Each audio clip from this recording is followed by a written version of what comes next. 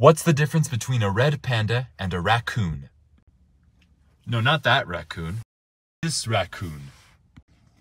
Red pandas and raccoons are in the carnivora order, meaning they're related to cats, dogs, bears, weasels, seals, vivarids, and mongoose. Now, scientists used to think that red pandas and raccoons were related to each other, and it's kind of easy to see why. Both have face markings, ringed tails, and an omnivorous diet.